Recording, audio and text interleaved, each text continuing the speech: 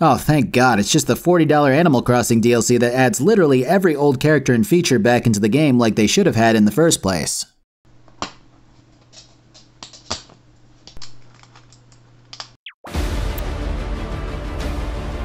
Alright, fine. When Sword and Shield were announced, there were some astonishingly poor decisions which came along with it. Initially, I said to myself and anyone who asked, you know what? No. I'm putting my foot down. Either Nintendo pushed Game Freak to make some horrible decisions regarding Sword and Shield, or Game Freak is acting of its own accord. Either way, I do not want to support this game. But eventually, the barrier broke, and I decided to give this game a spin to see if it's truly as bad as I thought it was gonna be. I thought to myself, if this thing's actually bad, maybe I can save some poor soul from grabbing it despite this thing being out for a while now. And if it's better than I thought, then good for everyone involved. There will definitely be quite a bit of talk about the mechanics compared to previous gens, but I also intend to really cover how the story plays out as well. Oh, and a couple of things before we get on with this. 1. No ad this time, but I've got some limited time shirts for this video as well if you have any interest in picking one up. And 2, promoting my Twitch at the start of the video last time definitely helped. So hey, I stream on Twitch. Alright, let's just jump in. We start off by watching a YouTube-esque video, which is jarring, but alright. I was wondering how we would one-up the weird laptop opening from Sun and Moon, and here we are. So this guy named Rose introduces himself like every other Pokemon professor type, and then he throws out this thing. What is it with introductory sequences going, "Welcome to this world of mystical creatures, here's one of the lamest ones we've got." So then we get introduced to the Pokemon champion of the Galar region, who… Okay. So I'm actually an advocate of the cape. Capes need to make a comeback and this guy's trying his best. What I'm not an advocate of is wearing a cape with tights and biker shorts. What in the… Alright, how far am I into this video? Am I past the no swearing mark? Okay, good. What in the fuck outfit is this? Then Leon here shows off Britain's finest terrifying technology of transforming Pokemon into the size of a skyscraper.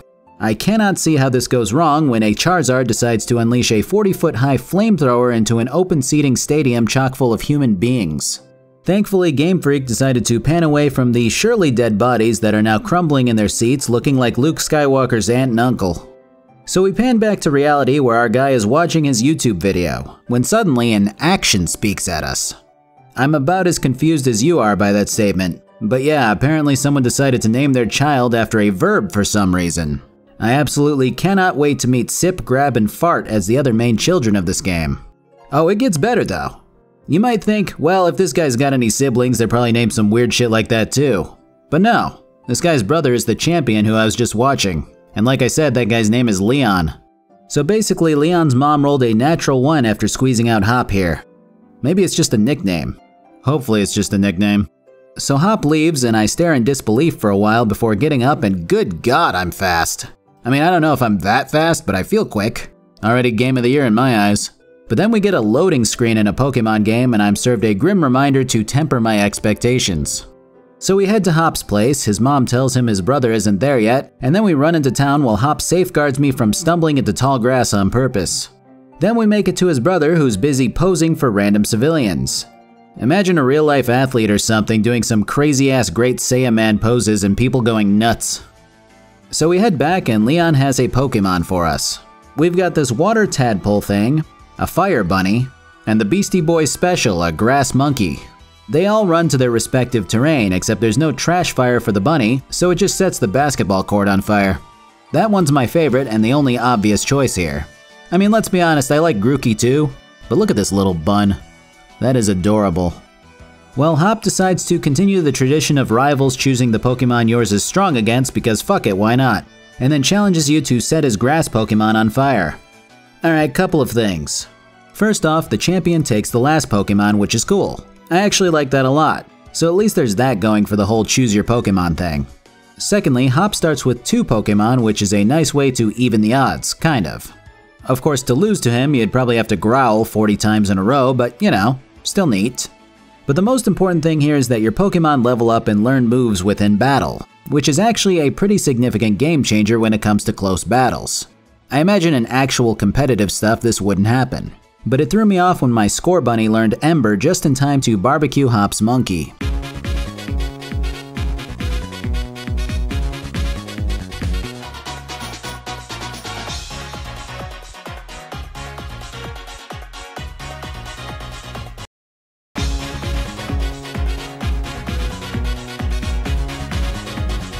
I gotta say, I don't think there's been a line of dialogue out of the old champion here where he hasn't opened by stating that he's the champion or he owns a Charizard.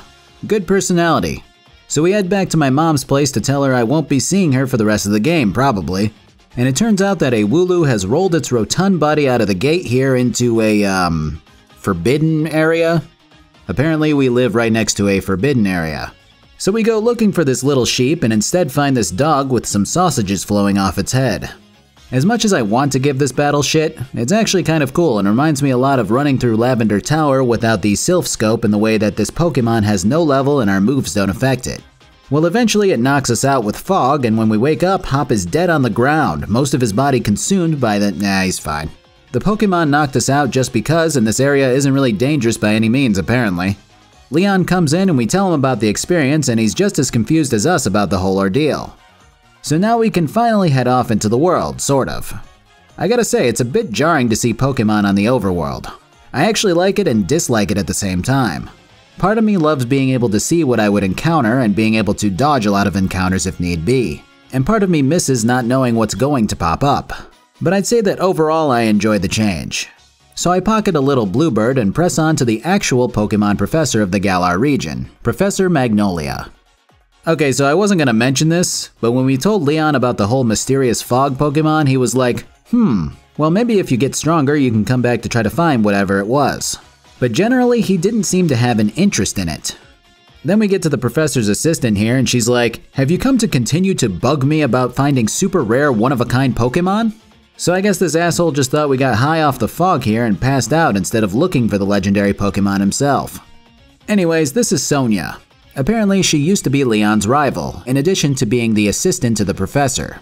So she's the loser who Hop will be joining by the end of this game. So we carry on before reaching the end of the tutorial bit here. I gotta say, in terms of sheer beginnings, Pokemon Sword isn't particularly unique, but it certainly does iterate the old formula of average Pokemon beginnings pretty damn well. I'm actually having fun and I really can't complain too much about everything that's gone down so far. Eventually we make it to Professor Magnolia, who's an older lady living down in this beautiful area. Leon immediately asks the professor about the so-called Dynamax phenomenon, which is obviously the thing we witnessed where Charizard turned into Godzilla at the start of the game. But she's like, nah, I don't know shit about that, stop asking.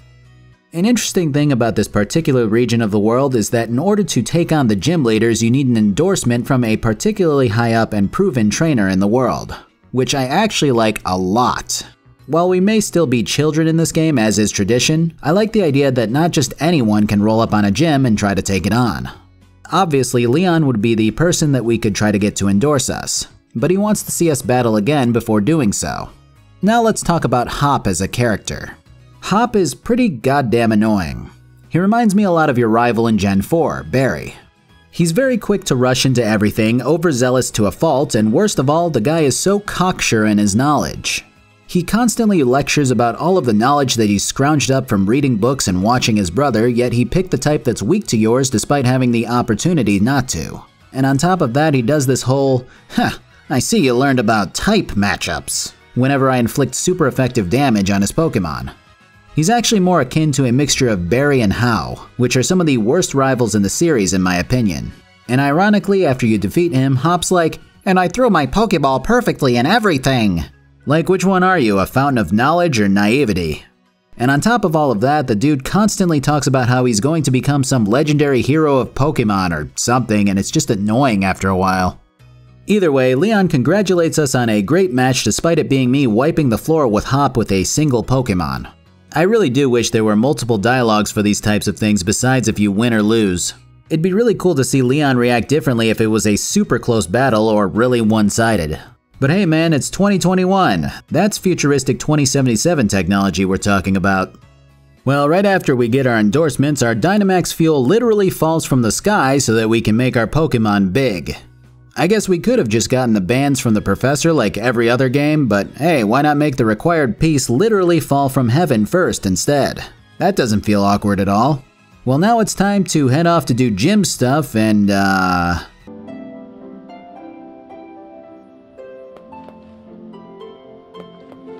So I bought this game for my wife so that she could play alongside me, and apparently that means that this bullshit that you see on screen starts appearing after a certain amount of time since she's questing as well.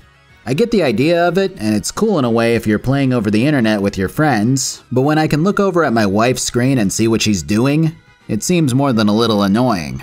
Apparently there is no way to turn this off. Are you out of your mind?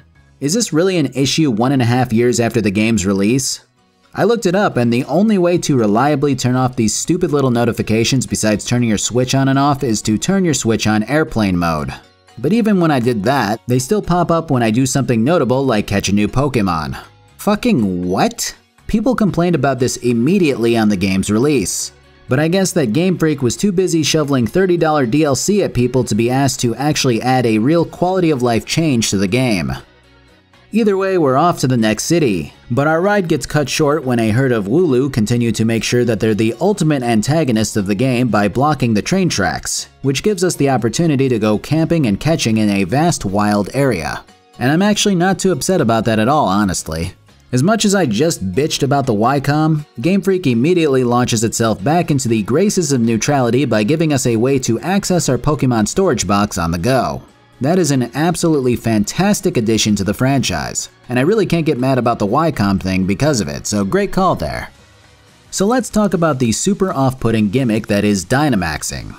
So there are these little places of power all around the map here where you can fight these gigantic Pokemon called Dynamax Pokemon. And you can invite others to raid with you, or you can just play with NPCs. And it's such a weird mechanic. I think that Game Freak thought this would be a fun way to do something unique, and I really can't fault them for trying it. But I really don't enjoy the mechanic if I'm going to be fully honest.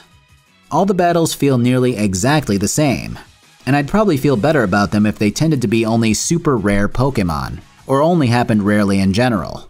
But the Pokemon that you encounter seem like they can be nearly anything, and it makes facing down some of them kind of laughable.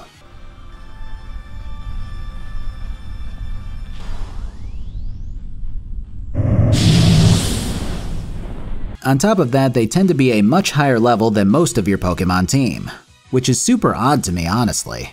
Like, it's almost always going to be an instant power boost to my party, and it almost feels cheap to find a decent Pokemon at a much higher level with minimal effort.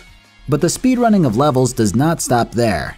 This game is nuts when it comes to pure XP gain. You can catch Dynamax Pokemon, but you can also run into ridiculously powerful Pokemon out in the field that actually can't be caught. Like, I had a level 31 Haunter take on my average level of maybe 12 or 13 team, which is insane, and it probably would have wiped me if it wasn't for the fact that it killed itself.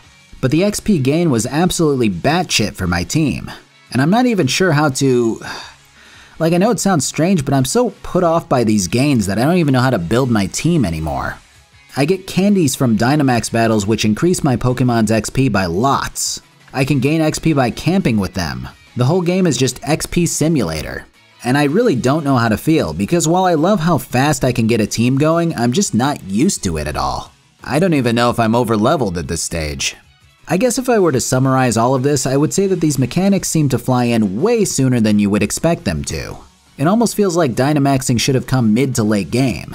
And on top of that, this whole area feels like a mishmash of just biomes, almost like a safari zone. And again, this is like an hour or so into the game. Now, all of that said, there is a hard level cap which increases when you start fighting gyms, and this affects which level of Pokemon you can catch. And I actually do like that, because as much as this whole process threw me for a loop at first, I'm glad that I can't invalidate my game by basically catching some level 40 beast with little to no effort, even if there was a chance that it wouldn't obey me. At this stage, the game definitely brings a new coat of paint to the franchise, even if that coat is a little hindered by Dynamax Pokemon in my eyes. Basically, I went from manually grinding to a certain level with each Pokemon to choosing whoever will get the job done against these overpowered monsters across this vast field. My goal now is more about having my whole team hit or get close to the catch level cap before moving on, and it has me going about increasing my team level in a pretty different way over previous games. It's an interesting system and I'm not fully opposed to it, honestly. I will say that in order to keep my Pokemon alive without a Pokemon Center out here, I do have to set up camp to make curry, which can become pretty tedious if I repeatedly get half of my party wiped out by a stronger Pokemon. I guess it's more about how long the process takes rather than it actually being difficult. And I think that's my biggest gripe at this stage. A lot of this grind feels artificially extended by Dynamax cutscenes and cooking cutscenes, which sucks. Because if you're gonna give me a fast track to gather XP, let me skip the same boring cutscenes I've seen over and over. And the most irritating part about all of this is that Game Freak actually had the foresight to put in a skip cutscenes option, but it only works on story cutscenes. As does the skipping of battle animations only work on actual attack animations. Great options, shitty implementation. Alright, so I finally make it to Motostoke, which is a cool name for a city, honestly. And it looks neat. And this game just keeps tossing new things at me. You've got your trainer card, which you can customize. Perfect.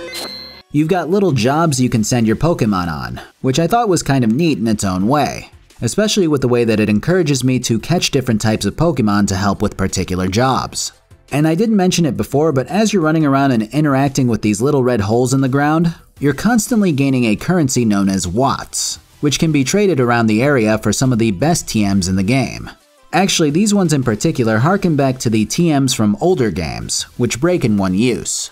These TMs which break in one use are actually known as TRs, which of course stands for Technical Machines. Don't look it up, that's what it stands for.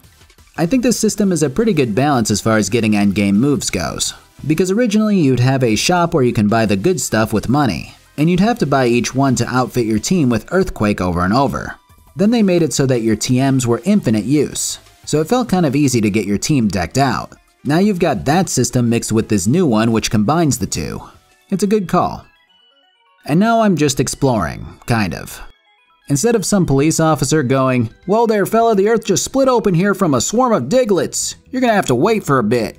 Our guy just sees a dude freaking out about the lifts being able to take him up and down the city, and he politely backs away so as to not interrupt his raving. Also, we're still in a world where I have to pay before seeing what I can do with my hair in this game, which is great. I like how I get my hair did and the lady goes, "By the way, you cannot wear a hat now." Yeah, thanks for warning me on that one. So I finally head into the gym area here, which is a gigantic soccer-esque stadium. I believe that's how all gyms are set up here in this region. But I'm sure we'll find that out after we watch this very obvious antagonist character brush their ridiculous hair back and walk out.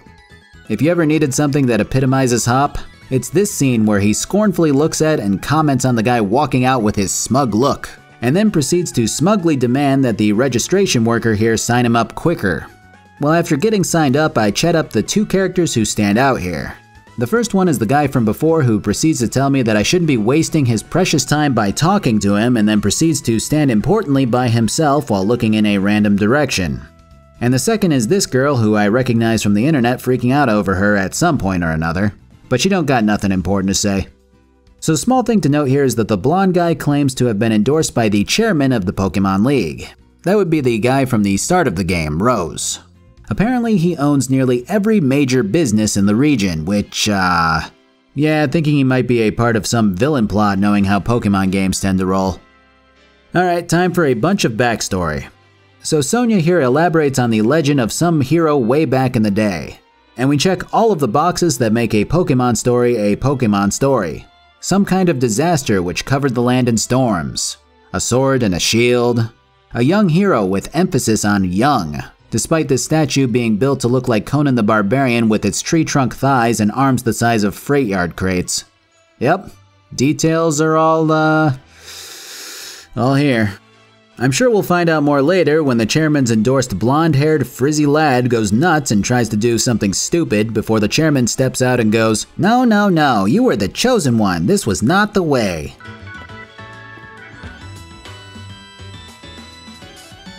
Team Rocket, Team Aqua and Magma, Galactic, Plasma, Flare, Skull. How did we get from those to Team Yell? Holy shit.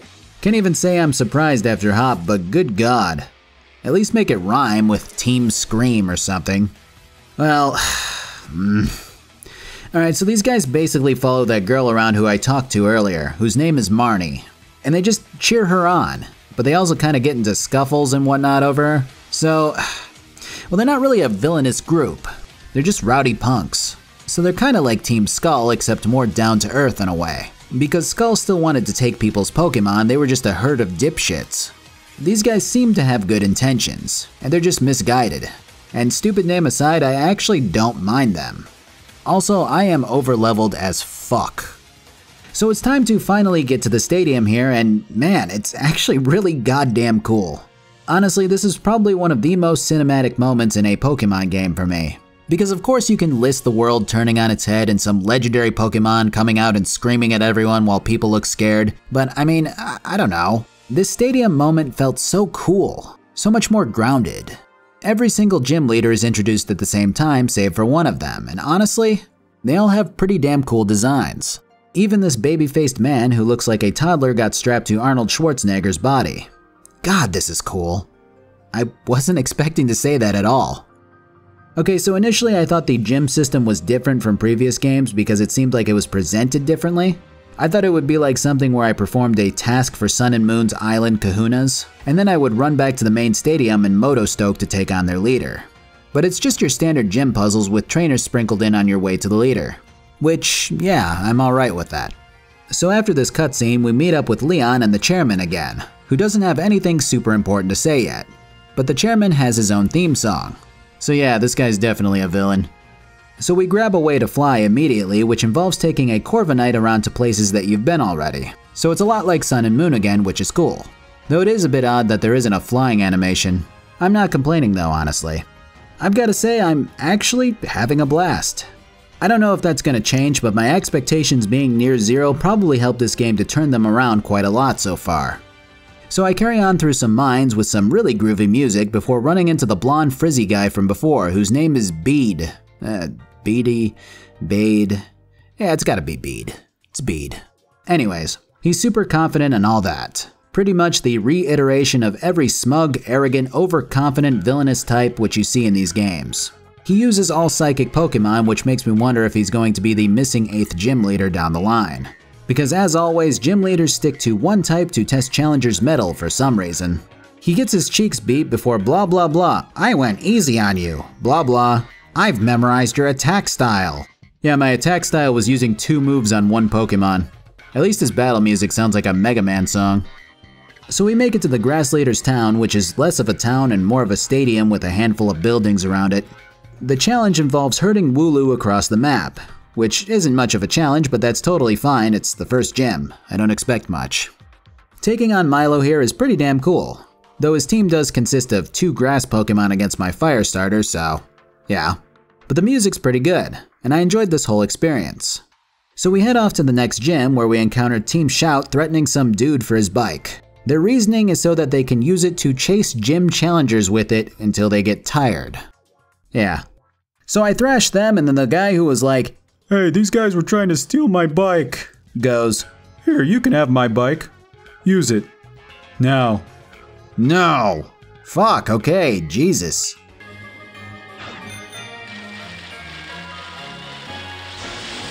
Then we run into Jump, who gets blown out as easily as he always has. In fact, I decimate him so badly that he gives me a revive. Now if that's not an assertion of dominance, I don't know what is. So we continue across this bridge filled with feathers because apparently feathers and bridges in Pokemon games are just a common theme. Then we make it to the next gym town, which assaults me with the single worst song I've ever heard in a Pokemon game.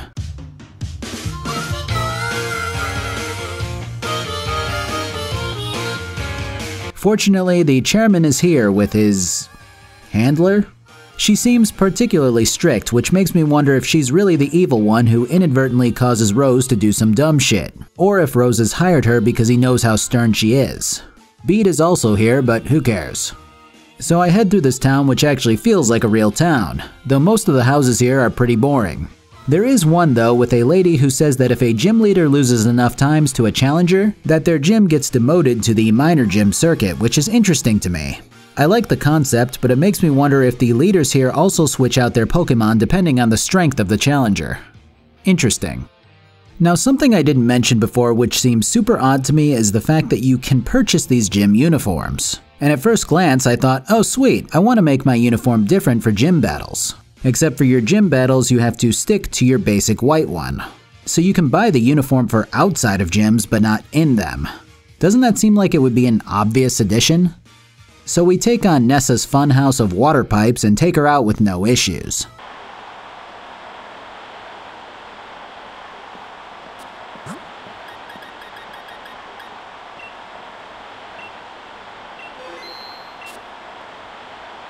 Again, the Dynamax thing seems neato in gym battles particularly, but all the ones I fought casually earlier make it less impressive overall. Plus, it's worth noting that I love the idea of the audience chanting for the last part of the pretty damn cool gym battle theme, but it really doesn't match how the song sounds, which kinda sucks.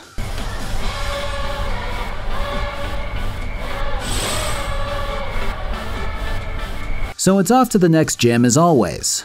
The game actually moves faster than I thought it would, but I'm also okay with that. So we blast Beat again by one-shotting his entire team on our way through some mines. It's worth noting here that Beat has made a pretty constant statement about collecting wishing stars, the things used in conjunction with Dynamax bands to make Pokemon large. I'm sure nothing nefarious is going on here.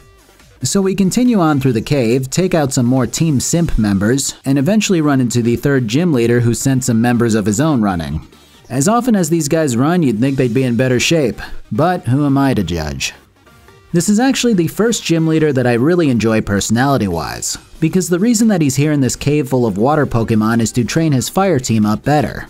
I don't think that's quite how it works from a technical perspective, but I do respect the idea behind it. The guy's a machine who wants to make sure that he's in top shape at all times, and I enjoy the idea that he's not just chilling outside somewhere in his off time. So we head back to the hotel for the night and run into Marnie. She wants to test her team against yours, to which of course I oblige. Not much to be said here, but I do really like her battle music a lot. Something to note here is that the day-night cycle in this game seems to be event-based rather than system clock-based, which is weird considering that we've had a system clock-based cycle since Generation 2. Well, not system-based for some of the earlier ones, you set it on the cartridge and it memorized it. Still, it's pretty unique. I wonder if the post-game will go to the system clock instead. Well, the fire gym is actually located in Motostoke, which is interesting. But to suit my favorite gym leader so far, the challenge here is probably one of the most unique and cleverly designed systems that I've had the pleasure of playing in a Pokemon game. So instead of doing puzzles and fighting trainers, your goal is to catch wild Pokemon.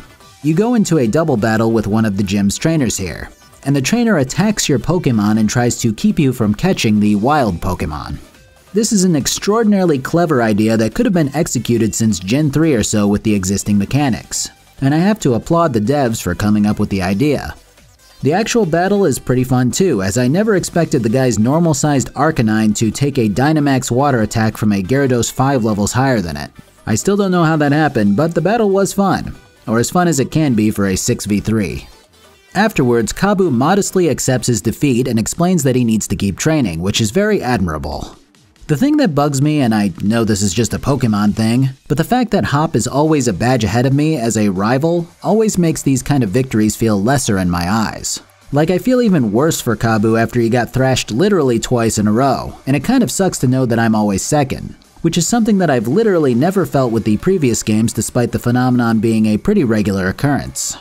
I don't know, maybe I'd feel better if I saw that Hop's matchup was really down to the wire or something. Then I'd at least have the satisfaction of knowing that I'm just that much better. Though I guess with the amount that the guys battled me, I should know that.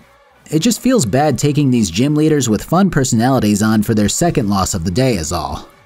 Well, as if the game were listening to me, Bede comes around to challenge Hop, actually. And he wins, as I find out when I reach the gates of the next city. Something tells me that Hop unfortunately won't just disappear, but maybe he'll lag behind me for now at least. Well, Hammerlocke is... man, it's fucking cool. Whole place is built around this gigantic castle which reaches into the sky with various towers and outposts. It looks amazing. It's probably one of my favorite looking towns in a Pokemon game. Damn, that's back-to-back favorites. Slow down, Pokemon Sword. So we meet up with Rose and his evil crony, who shows that Rose may indeed be a helpless idiot who's being manipulated by the one who looks like a Disney villain. She pulls Bede off to the side to speak to him about his whole wishing star gathering, to which Rose pays no mind. He then excitedly explains that you should meet him in the castle so that he can basically outline his idea to help the world by utilizing the energy source located within wishing stars to replace natural gases and coal. Interesting, but not overly interesting.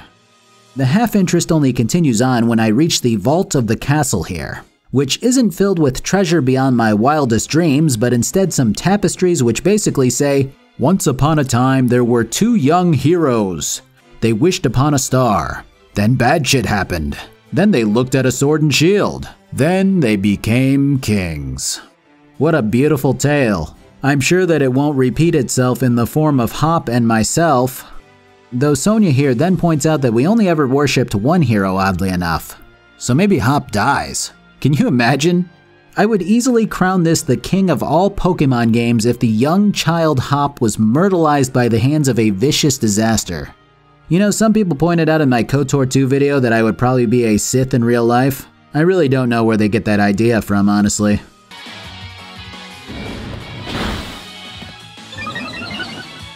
Oh my god, I think I might be falling in love.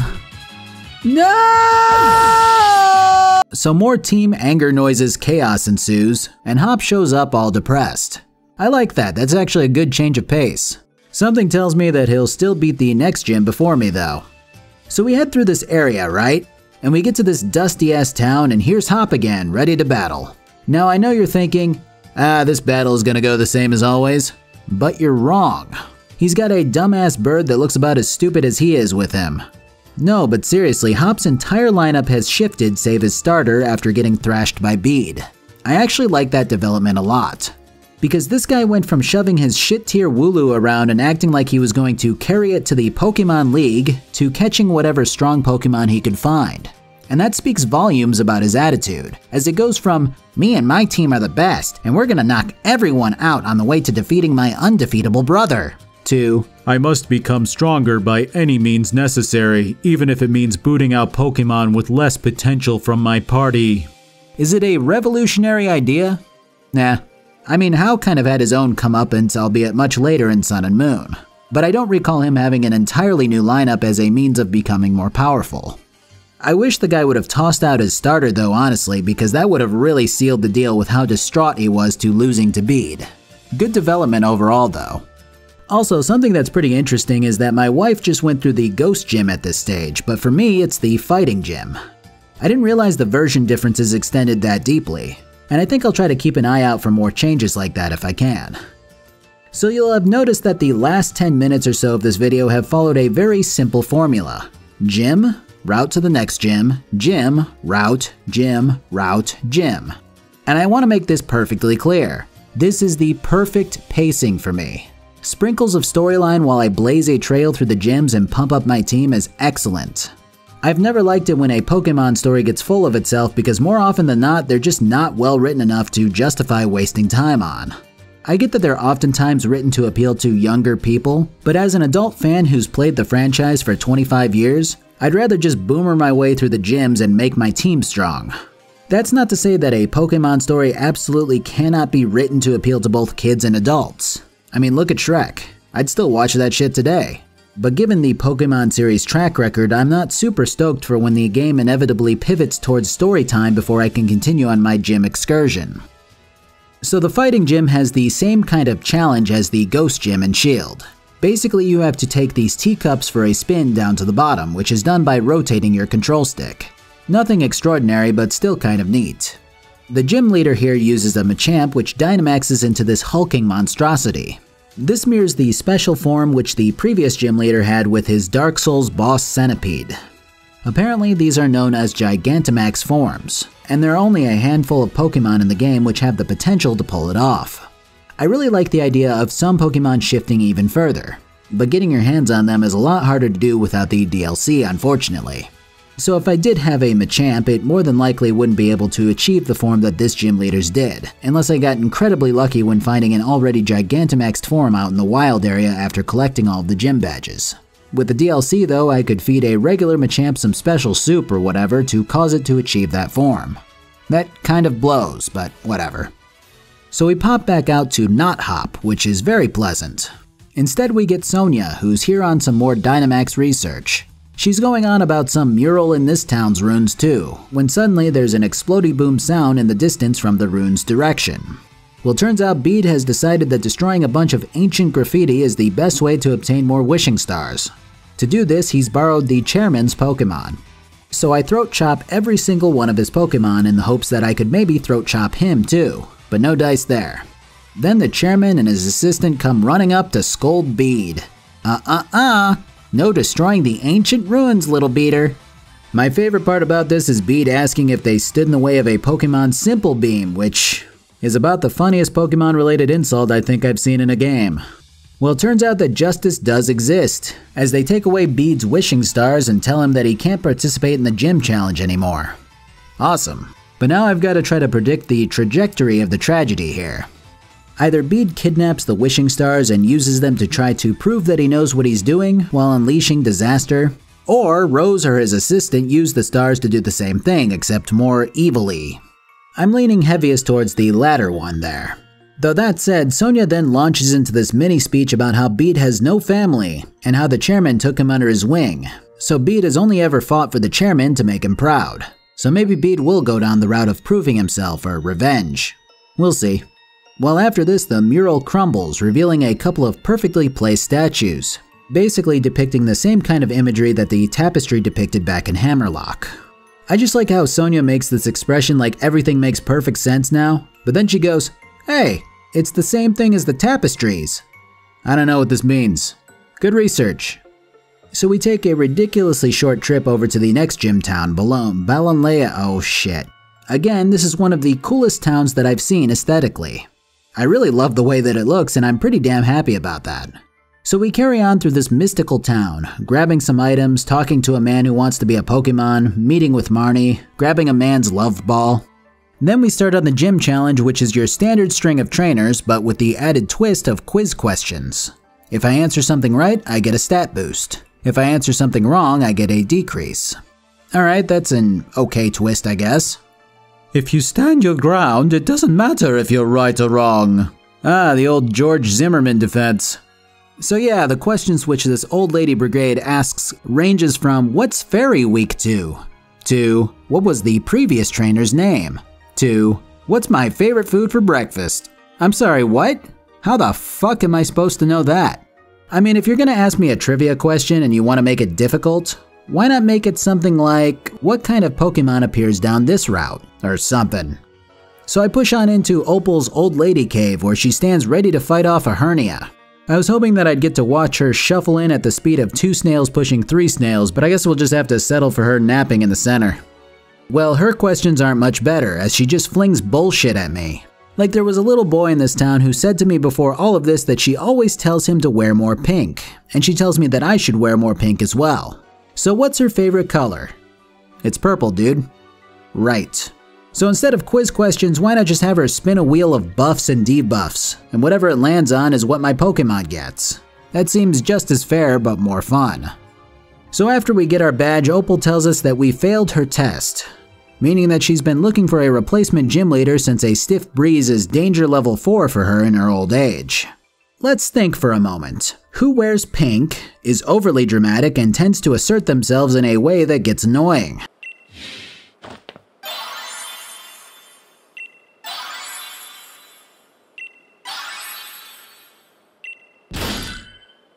Yeah, alright. So he's probably gonna take that gym over and make it into a psychic one, which is sort of in line with what I said before, but we are still missing a gym leader now. So we run into Hop again, who seems to be back to his former self, though with a brand new team again. We take him on for, I don't know, I think the 6th time, before he runs ahead to the next gym. I guess we got to relish the idea of him being behind us for 2 whole gyms, which is better than nothing. Well, after quite a trek in comparison to the route to Opal's gym, we make it to this quiet, snowy city. I dig this place a lot also. Damn dude, that's like 3 towns that I've really liked now. Well, the gym for me is the Rock Gym, again differentiating from Shield's Ice Gym. I'm not gonna lie, I'd probably have preferred the Ghost and Ice gyms, because I like the gym leader's looks a lot more than what I got. Plus, Ice seems a lot easier to thrash over Rock. I am woefully underprepared for Rock with my team. I guess there just hasn't been a single grass type that I've really vibed with. I can't get Gibble yet from Shield, which is the ground type that I want, and I can't get Como-O yet, which is the main fighting type that I'd be interested in. Anyways, Hop is here ahead of me again, but he actually lost to the gym, which is exactly what I was hoping would happen. That is perfect. Not only does it promote more growth of his character, it actually makes me feel better about my own achievements. Well done, Game Freak. So the rock gym has me navigating through the thing using these blowtorches to not fall into pitfalls, which seems like a pretty standard gym setup from nearly any generation. Though I did try to smartass my way through the thing with the heavy-duty boots. But that didn't work. It'd be kinda funny if it did though, even if it didn't make sense. I'd say that overall this gym kinda sucks. Since basically if you do fall, you just do the thing again from whichever checkpoint you got to last. Either way, we take on Gordy, who's the chunkier version of Milo from the start of the game.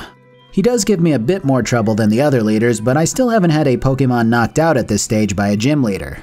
I do gotta say, it's weird getting Rock Tomb this late in the game as my TM reward. I guess I just always associate it with the TM from Brock at the first gym in Kanto, at least in Fire Red and Leaf Green. Alright, so you know when we exit the gym, there's gonna be somebody waiting out here for us. It's just the formula. I honestly have to admit that I don't mind it because it keeps the story in the back of the player's mind while they collect badges. The issue here is that Sonia wants to take us to a restaurant. And I shit you not, there's a fucking ancient tapestry sitting on the wall in the background of this Denny's. Are you kidding me? That's what they came up with? I mean, fuck, if it cost me an extra 10 minutes, I'd rather a customer be overheard talking about some hidden runes that were just discovered. I mean, good God. And there isn't even an explanation. Like, the owner doesn't come out and go, "My uncle was an art collector before passing on, and he wanted me to have this. I chose to display this timeless piece of art here in me pride and joy, me restaurant." It's just here. Imagine walking into an Applebee's, ordering your all-you-can-eat riblets or whatever the fuck, and then glancing around at the countless heaps of sports memorabilia just to see the fucking Bill of Rights nestled on the back wall between a University of Michigan flag and a Detroit Red Wings hockey puck. I'm so distraught over this. But it only gets worse. We're sitting here in front of the baths because there never won't be baths in a Pokemon game, and Sonia's like, "Yes, the two heroes used to bathe here. Say, do you two think you could be the new heroes?" What the fuck? I mean, this plot wasn't very subtle to begin with, but Jesus Christ. Why not just have the ancient heroes be one-to-one replica photographs of the main character and Hop at this stage? That's the only way I could think of to make it less subtle than this. But yeah, this whole conversation gives us an excuse to grab Hop by the ankle and shake him for his lunch money again in a Pokemon battle. At which stage does he realize that he just lost to the gym that I just faced? Probably never. So we head down the icy river route before running into more Team Loud grunts harassing the exact same doctor who apparently is on a cross-country trip to provide me with bike parts, as defeating him nets me an upgrade which lets me cycle on water. Another 20,000 ways to go about this upgrade, but yeah, I guess doing the exact same thing is the easiest.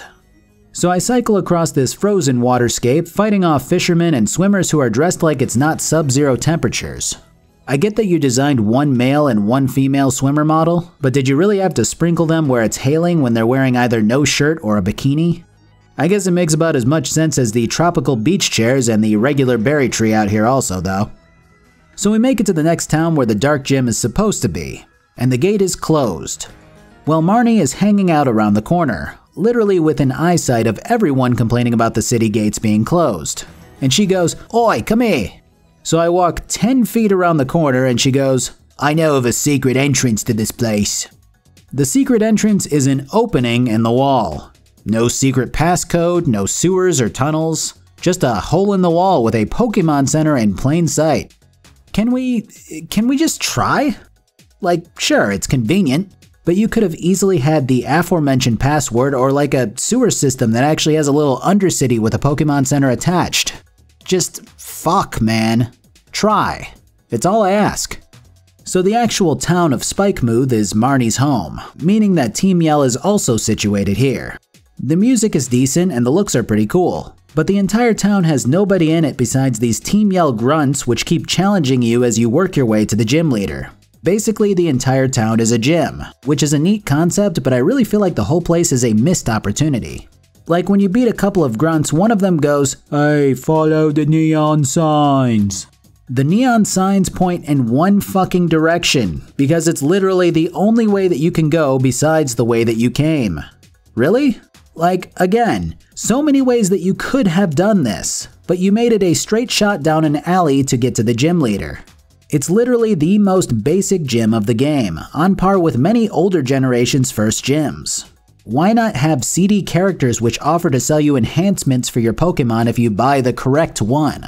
If you buy the incorrect one, the item hurts your Pokemon or gives them a debuff in the next battle, a little like the Fairy Gym. If you refuse to buy, you fight the merchant. Or how about somebody mugs you for a chunk of money that you have to chase before others jump you? What if the Team Yell members which you defeat wind up joining and cheering for you, adopting a new color scheme before it leads into a little turf war between the old members and the new members? It could even spill into the remainder of the game in which you become an almost mob boss-esque entity, which inspires your particular faction of gang members to focus on whichever option that you choose.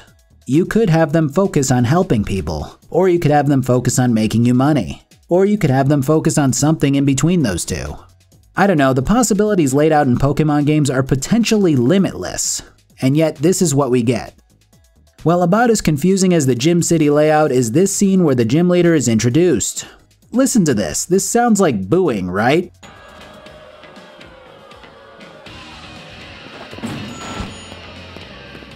It seems like they're booing him, but it also seems like they're happily cheering.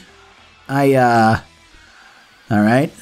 Well, this whole place is locked down because Team Yell is actually comprised of gym leaders from Spike Mooth's gym, and they decided to try to suit up and help out Marnie with her challenge for whatever reason. Locking down the city means that other trainers wouldn't be able to get in her way by challenging the gym here. So if we go off what the lady in Nessa's hometown told us, there definitely seems to be some kind of Galar region regulations on gyms, right? Like they'll demote a gym leader for losing too much, which makes sense. But they're alright with an entire gym just closing down to push their city's prodigy out or whatever. Why haven't any officials stepped in to clear this whole thing up? So yeah, we fight the gym leader, Piers, in probably the most interesting gym fight in the game just by comparison to the rest. So at least there's that. He starts off by saying, "Yeah, this gym kinda sucks." But then he goes full rocker mode and starts screaming into his microphone about which moves his Pokemon has.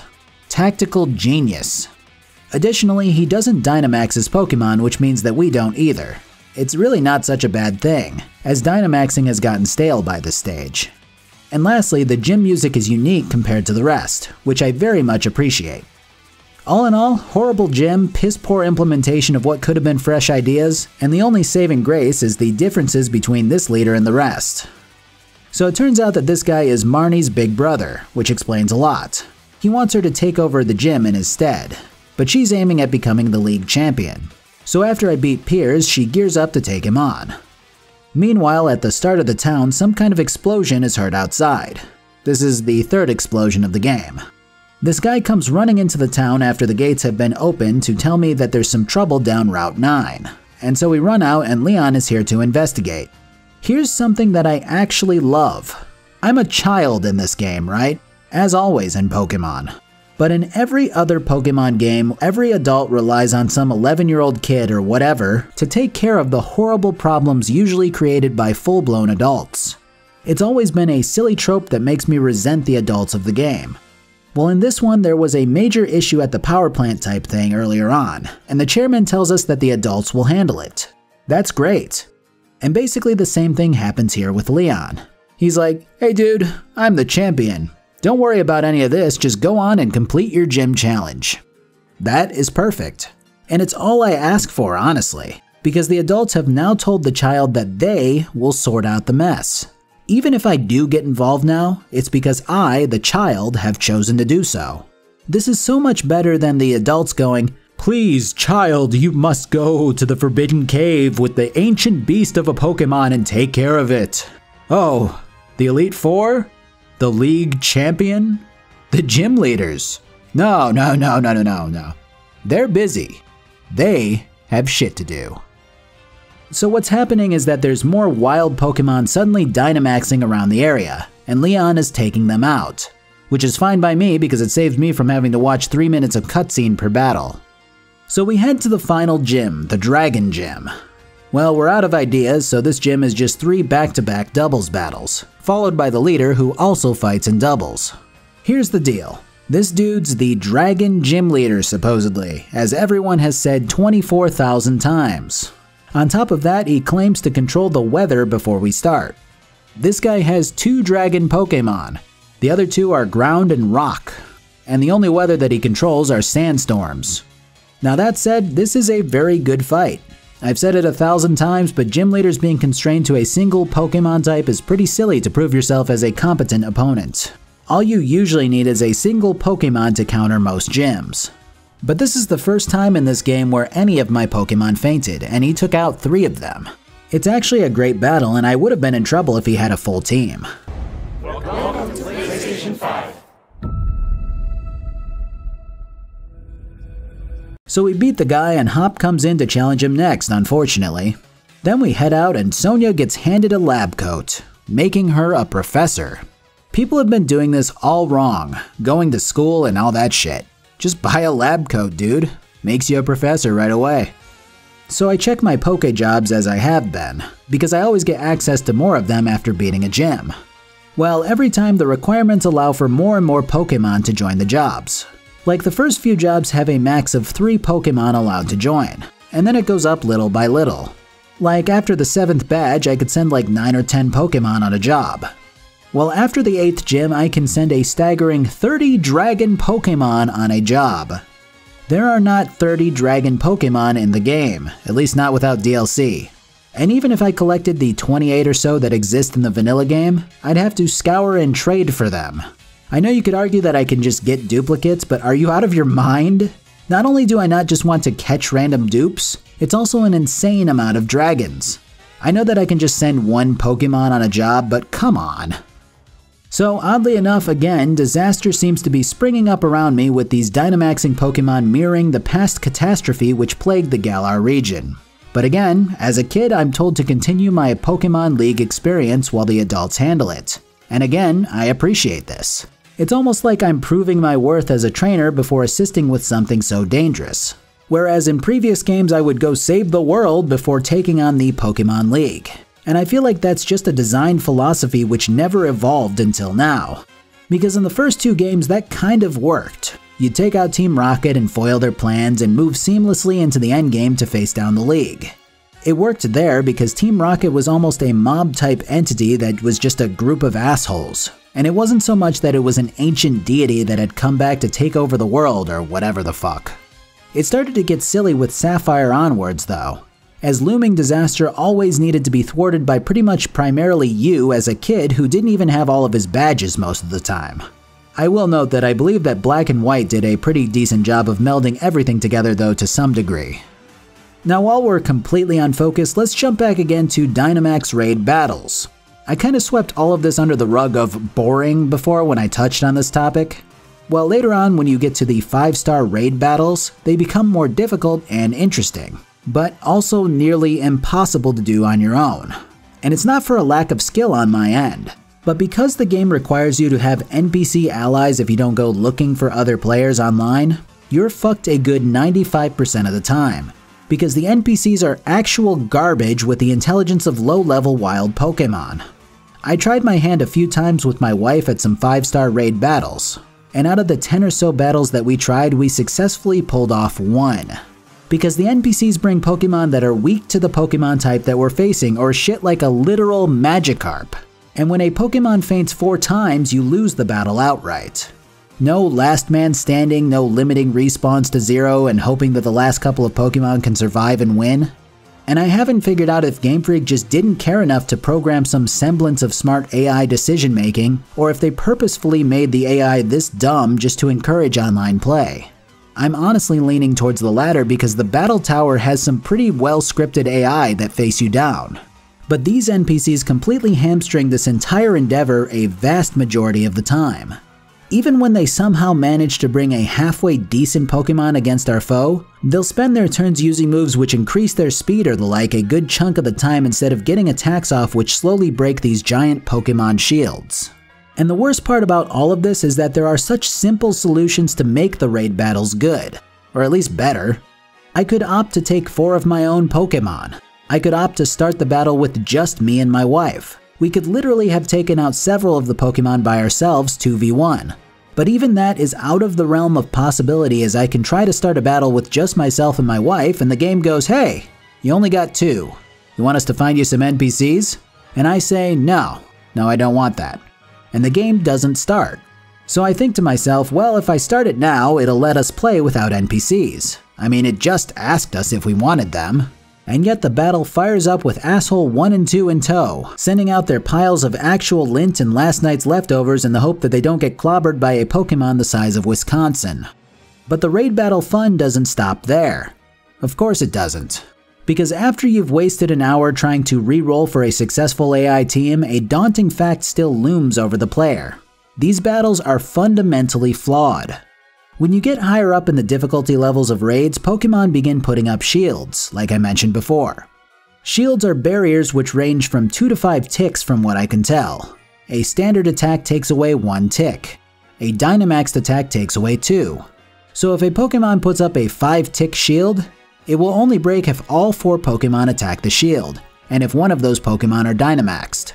This means if an NPC decides to dick around and start performing useless moves, you've wasted a shield tick shattering potential. I initially thought that after they get hit once or twice, they put up a shield, but it's so much worse than that. It's when they get to a specific HP stage.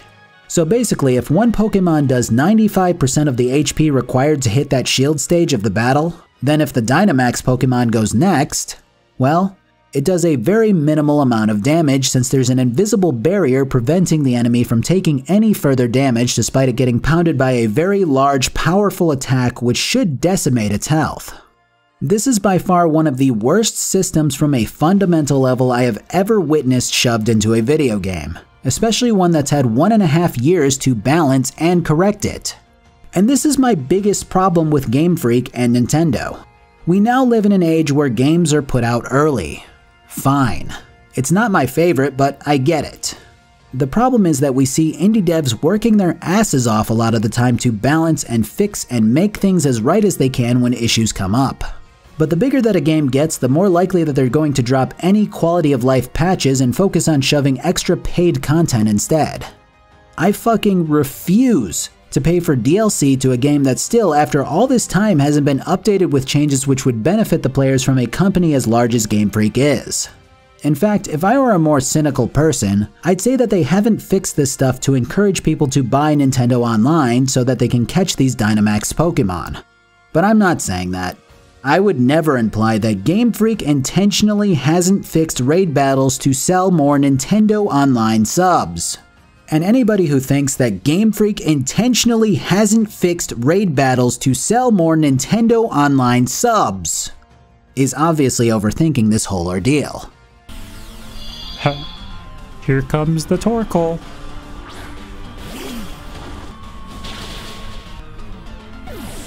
Torkoal. Alright, now that that wild ride is over, it's time to head through the snowy-ass mountains filled with trainers to the city of London.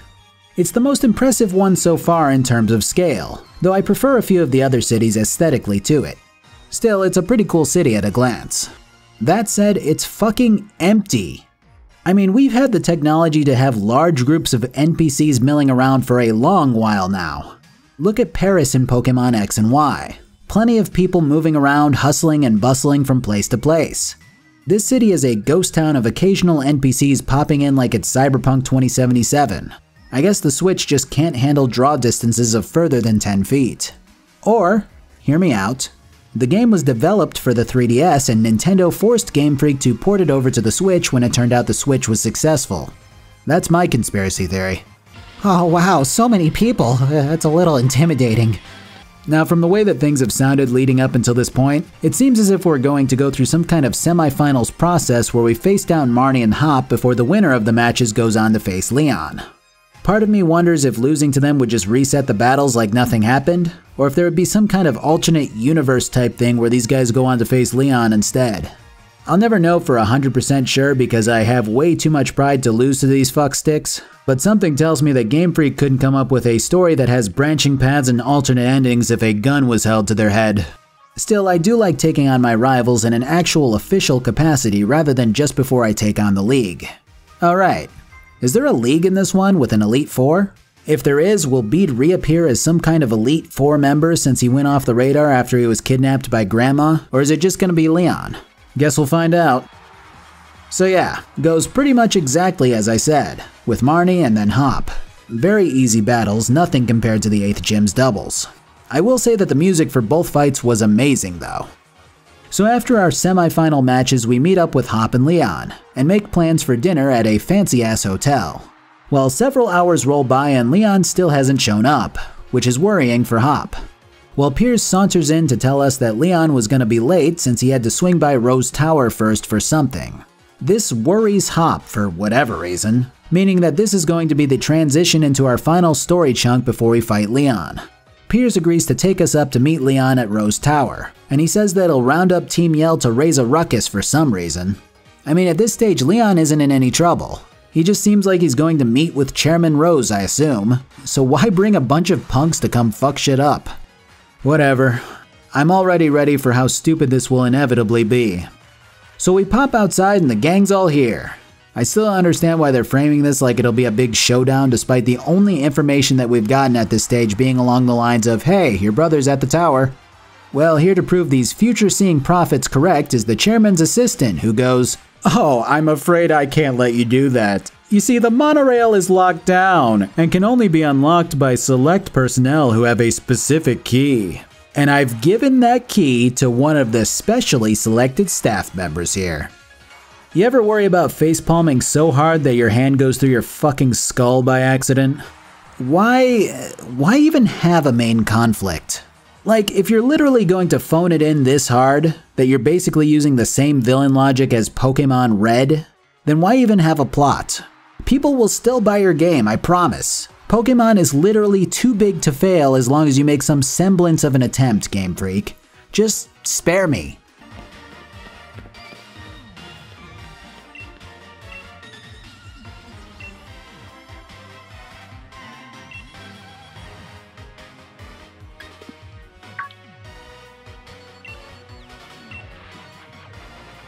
Then he turns around and runs the fuck away. My willpower is being sapped in real life by a video game. Yeah, he runs away, you battle him, he runs, you battle, he runs, you battle, and then he runs really far this time. Then you make it to the monorail station where he joins you with his 3 clones. So Piers takes his microphone out from his asshole and then starts screaming words into it with no instruments around. This attracts all 8 people in London to come running down the stairs and trample the gang of clones until we get the key and the mayhem. If this sounds stupid, please be aware that someone who wasn't me wrote this game's script.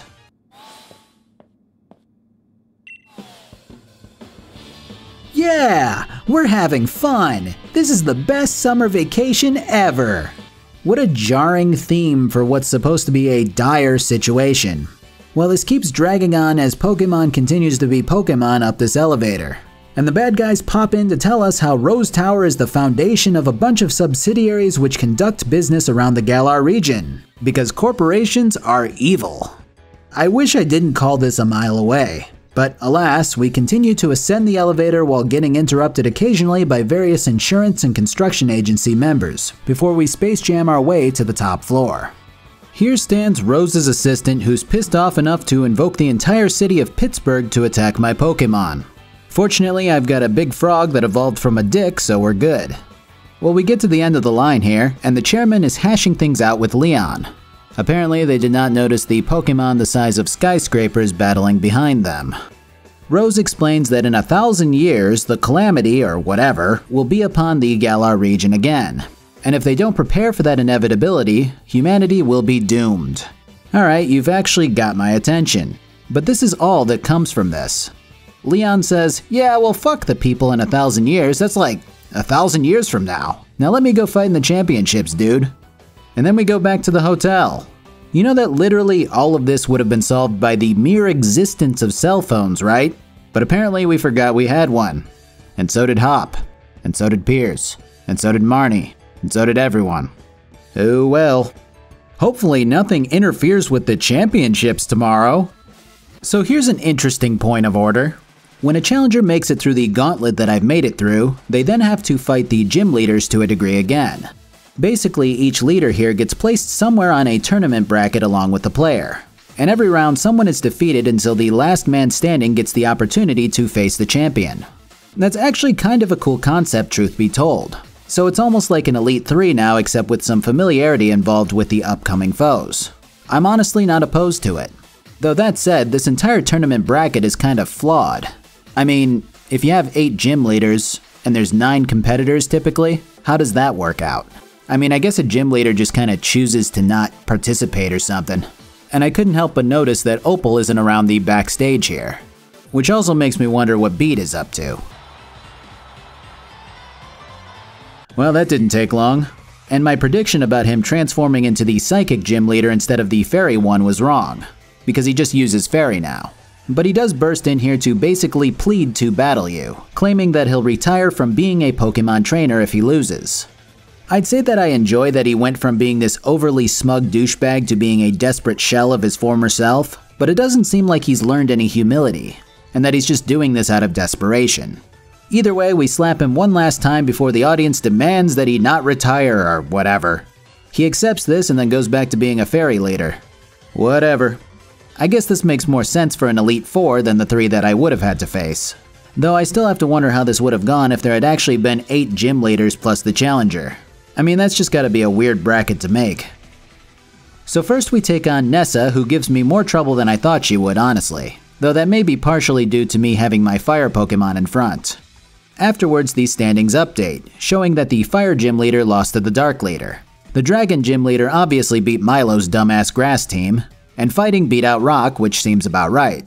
So we're taking on Fighting and then moving onward to Dragon, because there's no way that Dragon loses to Dark. You know, I thought it was cool that the Fighting Gym Leader's bare feet made these slapping noises against the stone because, you know, she's barefooted. But then it makes the exact same sound on grass, too. Anyways. I don't know why these guys don't have full teams of 6, seeing as this is supposed to be a big serious match where they're aiming to become the champion. But I'm guessing that no one has the capacity at Game Freak to think that hard about this kind of stuff. I guess it wouldn't have mattered with the Fighting Gym Leader though, seeing as I literally one-shot every single one of her Pokemon. Well, the Dragon Man beat the Dark Man, so it's time to see what this guy does 1v1. So what does the Master of all Dragons do? Well, he sends out a fucking fire turtle. I don't understand. I almost feel like they decided to shoehorn in the whole weather-changing aspect to this gym leader, but then realized that there are little to no dragons that actually change the weather this way. But yeah, we mow through him, though a lot more slowly than the fighting leader. So now we've finally made it to Leon. I'm gotta say, I'm actually pretty excited about this matchup. Yeah, attention all Pokemon guests to the stadium and shit. So I was arguing with Leon about how some bad shit was about to happen in 1,000 years in the future or something. And he did not want to listen, so I made it happen now. You are welcome. I am out of witty quips. This game has broken me. Ah yes, we've got the Pokemon. Check. We've got a new untested mechanic. Check. We've got 8 gyms. Check. Alright, ship it! So Leon takes off to try to stop the chairman from bringing about the so-called darkest day again. And Hop and I run off to the woods at the start of the game to capture a legendary Pokemon. I'm surprised though I haven't gotten a Master Ball in this game yet. I'm waiting for Hop to pull one out of his asshole and go, "Look, I snagged one of these at Rose Tower." So we stumble further into the woods before discovering the Legend of Zelda. In the background we hear the legendary Pokemon continue to do its best immigrant song impression. Then we pick up an actual literal weapon to use against Rose, which only excites me more for the possibility of a Pokemon gun. So we fly back to Hammerlocke where the center of all this madness is taking place. It's here that Raihan, the Dragon Gym Leader, tells us that they've evacuated the city, so no need to worry. This is blatantly untrue as I biked past half the city literally doing the exact same shit that they were doing before because fuck it. The one time that you needed to phase NPCs out of existence and you can't even do that right. Now go! I'll stand here menacingly and pretend to evacuate more people. So Rose's assistant goes from being belligerently arrogant to whining to you to help her save the chairman. Apparently, the goofy bastard decided to awaken the ancient Pokemon which caused the darkest day with its energy in order to harvest said energy so that the world can continue to have energy. Or something. Well, said energy is now causing Pokemon to Dynamax and rampage around the region. So we get down to Rose, who explains that they've been feeding the wishing stars to the ancient Pokemon to awaken it, hoping to harvest its energy and then control it with Leon's help, all so that the world can go on with everlasting energy. It's a noble pursuit with a misguided antagonist, and I guess it's not the worst motivation in the world as much as I hate to admit it. Though him bringing it about that much sooner is kinda short-sighted. But this guy's music is fucking epic. Whoops. Whoops. Whoops. Whoops. And whoops. So yeah, the chairman apologizes before letting you go to see how Leon has gotten on with this ancient Pokemon, this Eternatus. I'm willing to bet that he did not capture it. So we head up and yeah, he's not caught. But Leon does try to catch it, in a normal Pokeball. Right on. Well, that doesn't work. So I fight it next and am physically incapable of throwing a Pokeball, so I guess I got no room to talk. Then it turns big, and the game proves that 2v1 Dynamax raids are possible. Wait, we can't attack. So yeah, never mind. We summon the Sword and Shield legendary wolves to come fight with us, and the game checks to make sure that we have 4 bodies here before we can continue to fight again. This is basically an interactive cutscene displaying a trash mechanic that needed to be reworked in the earliest stages, I imagine. Probably cool for kids though. Well, eventually we can try to catch this thing. So I do what Leon did and throw a regular Pokeball at it. But mine works because I'm better. Explains why we didn't get a Master Ball. Then Sif and his wolf buddy leap into the sun. 3 days pass by and it turns out that Rose turned himself into the police for doing what he believed in. Then it's finally time to face Leon. Game Freak has managed to muster a solid 20 NPCs to cheer for me on my way in to get to the match, which I'm impressed by. Usually the game lags when we get too much action happening at once, but they managed to pull it off here at a stunning 55 FPS. So the final battle is pretty good. Music's good as always. Actually, this game's music has probably some of my favorite themes in any Pokemon game, which is saying a lot, seeing as Pokemon games have historically had some pretty great music. Anyways, this dude has a pretty solid lineup that manages to down a majority of my team. And the final part has me fighting fire with fire just to assert my dominance, leading to both of our Pokemon fainting at the exact same time. That was pretty rad.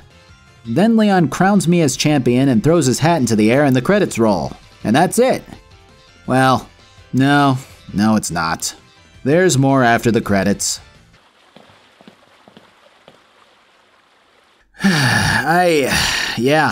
Yeah, okay, so I'm the champion. I wake up at my mom's place and eat my sugar-frosted mini-wheats. God, I love sugar-frosted mini-wheats. My mom pats me on the head and sends me out with my mini pizza Lunchable with the chocolate icing and M&M pizza dessert. But then the kind old lady professor stops by to give me my very own Master Ball. Today's gonna be a good day. I decide to go play in the woods before finding my good buddy Hop waiting in the clearing. He explains that he was drawn here by some force, and I agree because options don't exist. So we have another battle before Sonia comes in and gives me a signed copy of her book that she wrote. It doesn't have many pictures in it, so I get bored. Then this penis-haired man and shield-haired man come in with their butler's outfits to tell Sonia that they gave her book a 1-star review on Barnes & Noble's website because it's filled with lies. Swordward. Shieldbert. Nah. No, I'm done. No, I'm serious. I'm not walking through this fucking afterthought. This rigmarole of tedious bullshit gameplay and story packaged neatly with a little bow accentuated with a lipstick kiss from Game Freak. I'll spare a brief overview because I actually slogged through it, and you literally visit every gym again and fight a Dynamax Pokemon before Tweedledee and Tweedledum piss off the shield Pokemon at the top of the tower from before. And that's it. You whip your Master Ball at not Sif, and these two morons are so goddamn impressed that they copy and paste the exact same dialogue from Diamond about having never seen a battle so amazing. They turn themselves in, Hop chases the shield Pokemon and claims his participation medal in this whole game, somehow cementing his place as the loosest definition of the word hero ever displayed in any form of media. You fight him one last time despite it being a couple hours later max, and his Pokemon are now all near or at level 70. Then he says he wants to go around helping people however he can. And for some reason, his profession of choice is to become a Pokemon professor. which is like the 10th most helpful thing that you can be in terms of traveling and rescuing people wherever you find them. But that doesn't matter, because this way history repeats itself, with Hop becoming a professor and his rival becoming a champion, which is the inverse of what happened with Leon and Sonia. The end. Pokemon Sword is, well, it's a Pokemon game. It has some very high highs and some absolute valleys of lows. The story exists, the mechanics are naturally pretty fun when the extra stuff isn't lumped in. The problem with the Pokemon formula is that it's as addictive as it is. And I'm fully willing to acknowledge that at the end of the day, I'm probably going to have fun with any given Pokemon game as long as it doesn't hinder me too much while I'm trying to catch Pokemon and raise a team. And that's the biggest problem with critiquing something like Pokemon. Because let's face it, is it okay that Game Freak left out 231 Pokemon and then never added them back in slowly over updates, and yet they still managed to shovel out $30 DLC? Absolutely not. It's a horrible practice that I honest to God can't blame anyone for choosing to boycott the game over. Hell, I did for a year and a half. But did I have such a horrendous time that I dreaded firing up the game every day? Not at all. Raising a team is fun. Catching Pokemon is fun. And as long as a Pokemon game follows that formula with minimal hindrance, it's going to be hard to outright say that it's bad. But still, this one does have many pitfalls that make it hard to recommend over the older handheld copies of the other games in the franchise. One of the biggest things that I touched on just a tiny amount throughout this video is that this game is horribly unpolished when it comes to quite a few things. The draw distance is horrendous. It's like the Switch can't even handle more than 20 entities on screen at a given time. And 20 is being generous. The game came out in 2019, not 2004. It's somewhat forgivable when you're out in the wild and Pokemon are popping into existence, but it's downright laughable in bigger cities when you look around and feel like Game Freak predicted COVID. Furthermore, every single Pokemon Center might as well be a clone. I talked to all of the NPCs and I think maybe one of them offered to give me something or a trade or something like that. Maybe. They all look the same regardless of location, regardless of what the surrounding area looks like. The only real difference is which items are sold. It's kind of embarrassing when you think about it. NPCs and trainers are haphazardly placed around areas where they don't make a lot of sense, like the part where I discussed the trainers which were clearly dressed for tropical weather out in this frozen tundra. The animations, as always, are completely awful. Like there's hardly ever any proper facial animation to express what's happening. There are so many scenarios where the game says that something is happening through text, but the character animations can't be asked to keep up.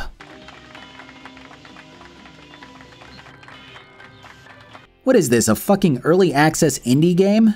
This is embarrassing for how much money this franchise rakes in. It's even more embarrassing when Game Freak cited that the reason for so many Pokemon being cut from the game is due to them having to put in high quality animations for every single Pokemon. These high quality animations consist of shit like Pokemon hopping a little bit in battle to convey a kick, or kicking to convey a punch. This is particularly irritating when Game Freak went on to explain that they would have to redo all of the Pokemon models for Switch. Yes, you do have to do that. It's called literally creating a $60 game. It's called having the funding to do exactly that. How is this ever an excuse from a developer of one of the largest franchises in the world? I know the amount you can get immersed in a Pokemon game can only go so far, but holy shit. They recycled movement expressions from Sun and Moon for so many of the NPCs, again adding more cement to my idea that this was a 3DS game. I mean, I still felt somewhat immersed in Sun and Moon just with the way that various things were presented, like Po Town where Team Skull trashed the place. While a lot of the settings in this game have a wow factor initially, the paint chips away when you realize just how shallow everything is. And the absolute worst problem with all of this is that I could honest to God forgive these transgressions if many of the decisions made around developing this game were shined to perfection. If you could wear different uniforms during big matches. If every Pokemon from previous generations existed. If Dynamax battles weren't the most boring slog of bullshit hindered even further by trash tier AI and a shoddy battle system. If any kind of effort went into the most basic decisions regarding animations. But all of that said, I know this is kind of hard to shift into with how much shit that I just gave it, but I did have fun. There were amazing musical moments and city aesthetics. There were awesome fights and interesting mechanics. There were so many things to do despite the game being so streamlined with how it handled the gym system. And the way that you literally hyper-focused on the gyms until the story reared its ugly head was probably the best way to structure a story in my eyes. I've always said that I just want to do gym stuff in every given game, and Sword and Shield do that masterfully. So is Pokemon Sword as bad as I imagined it would be? No, but it got close. I'd sum it up again, but I really don't think I need to repeat myself. And the biggest problem is that people are going to buy the next one, and the one after that, and the one after that. Game Freak has nailed the core things that make Pokemon what it is. And I can't deny, no matter how hard I want to, that I do still have fun with every single version despite some being superior. It just sucks that we're at the whim of Game Freak slowly chipping away at the series, causing its fans to compromise. I didn't buy Sword for this long because I honest to God did not want to support the decisions the company made with the game. But I came to the realization that I could be a small voice on this platform, and that if we have enough of those, maybe we could eventually steer this franchise back to what it could and should be. It's easier to justify a handheld $40 series of games having flaws, having choices that were obviously phoned in. It's a lot harder to justify the same series making poor decisions and costing $60 on a main console with a $30 DLC. I guess we'll just have to see how Pokemon Breath of the Wild Shadows Die Twice turns out. Thanks for watching. Feels weird coming off a 3.5-hour video with a paltry 1.5-ish one. But hey, more videos for you, less work for me. Anyways, I've got some shirts. You know it, I know it. Or you don't know it and I do. Well, now you do, I guess. Still. I've got a Twitch where I stream every Monday, Tuesday, and Friday at a given time listed, somewhere. I have a Twitter where I remember to tweet things that aren't videos on occasion. I have a Discord where people chat. I chat. You chat? I mean, you can. You're invited. And I have a Patreon. And that's it. Have a good one.